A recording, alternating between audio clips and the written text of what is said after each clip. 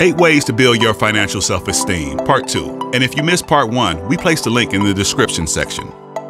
Number 5. Walk right past your temptations. When I used to work in the city, I would pass a coffee shop on the way to the office, and I would frequently stop in for overpriced Americana. I knew it was a waste of money, and we had free coffee at my office, but it was a habit. One day I decided to challenge myself to keep on walking. Over time, that $3.50 a day turned into hundreds of dollars saved. Successfully resisting temptation is hard, but it can feel so good over time, especially when you know you're giving yourself a financial boost. Number 6. Give some money away. This may be counterintuitive. How can you give money away if you're struggling financially yourself? But donating a small amount of money to a cause will make you feel better about yourself in general. It's also likely that the amount that you give will make a big difference to the recipient and won't ultimately impact your finances too much in the long run.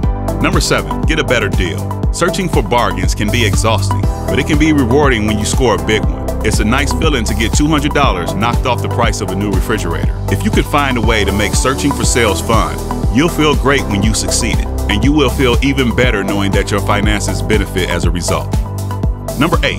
Improve your credit score, even a little.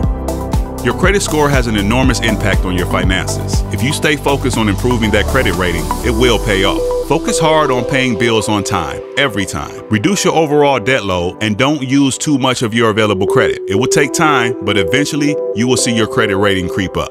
Follow Dollar Loan Center on social media. Thanks for watching this video. Be sure to leave your comments and like and share if you found this content helpful.